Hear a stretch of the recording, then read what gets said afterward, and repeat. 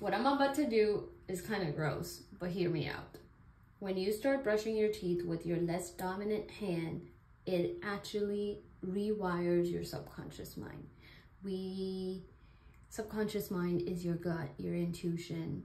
We developed a lot of our habits and responses in our life from our subconscious mind. This is the mind that runs your heart, your lungs, without you consciously running it.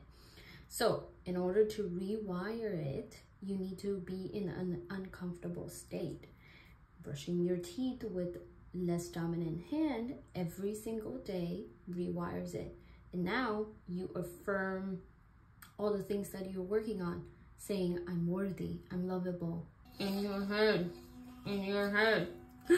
Say you're worthy, you're lovable, you're wealthy, you're healthy. Anything you want that you are processing with your subconscious mind, do it.